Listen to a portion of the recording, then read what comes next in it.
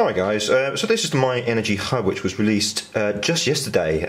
Very surprised to have received it a little bit early. We weren't actually expecting it to reach our doorsteps until sometime next week, which would be the 25th of March.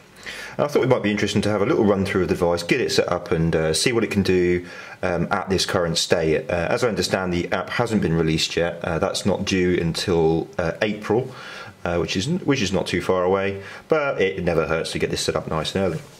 Now, so this the myEnergi hub, it comes with a simple power supply. The hub itself, which is actually quite neat, it's fairly small and fairly compact. I'll release some pictures of that a bit later. Simple Cat5 connector, and obviously the all-important manual.